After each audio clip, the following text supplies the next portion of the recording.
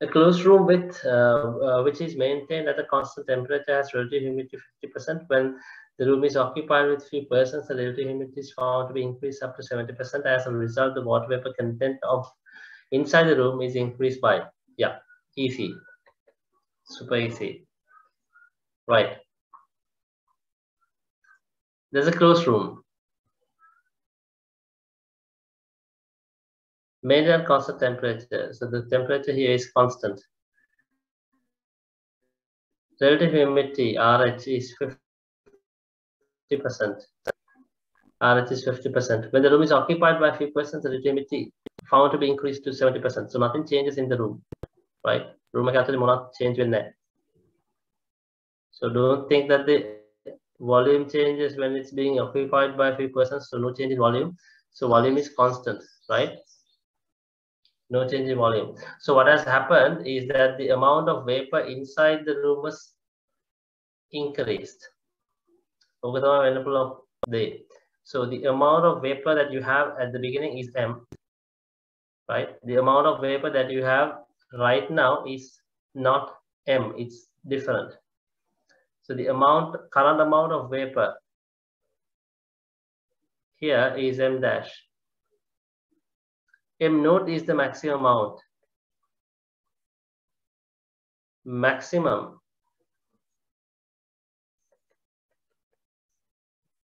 vapor mass. So what do you call this maximum vapor mass? Also you call it saturated vapor mass, right? Maximum or saturated.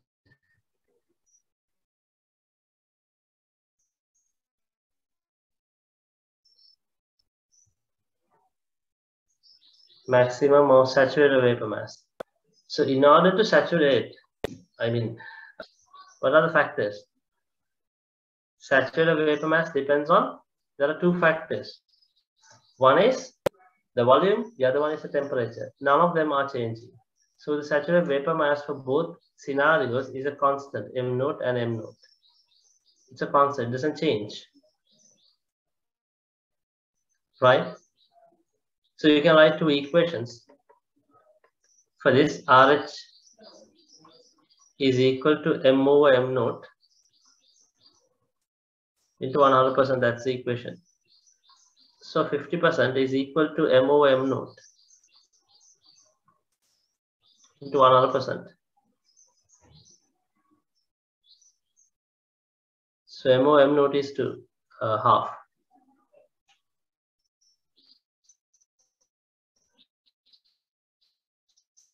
You can apply the same for the other one also. 70% is equal to M to 100%. So M dash over M naught is 7 by 10. Right. So they're asking by how much of a percentage the vapor content is increased. So the increased amount is M dash minus M divided by the initial multiplied by 100% is the percentage increase. So this is the answer. I have simplified.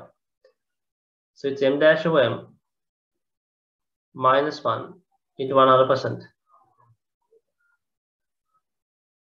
M dash over M. How do you get an M dash over M? By dividing the two equations. Equation number 1 and equation number 2. So you divide 2 by 1. So you divide 2 by 1. You get M dash over M. 7 by 10 divided by half. So it's 7 by 5.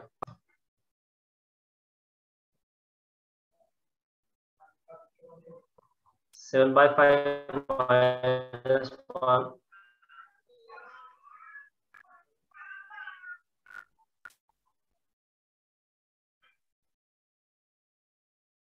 Two by 5 into 100%. So it's a 40%.